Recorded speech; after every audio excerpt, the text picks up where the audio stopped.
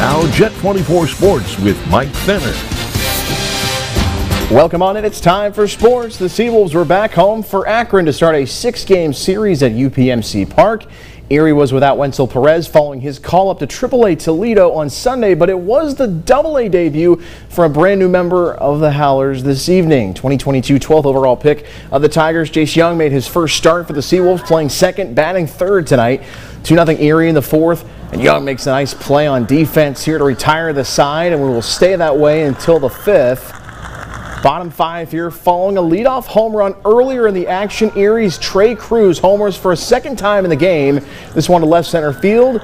And his second homer of the night is his 12th of the season. 3-0 Erie on the solo bomb. Scary moment of the action here on a chopper to short. Erie's Andrew Navigato and Akron's Jose Tena colliding. Both players would get up after a couple of minutes and exit the playing field. In the sixth, for the SeaWolves, Chris Myers scores Jake Holton. RBI double as he goes off the wall, and the SeaWolves extend their lead to 4 runs at 4-0. Later, it's Cruz at it again. Bases loaded, and he clears the deck as he gets the bases clearing triple to up the lead to 7 runs for the Howlers. SeaWolves go on to win it by a 7-3 final to open the series with the Rubber Ducks.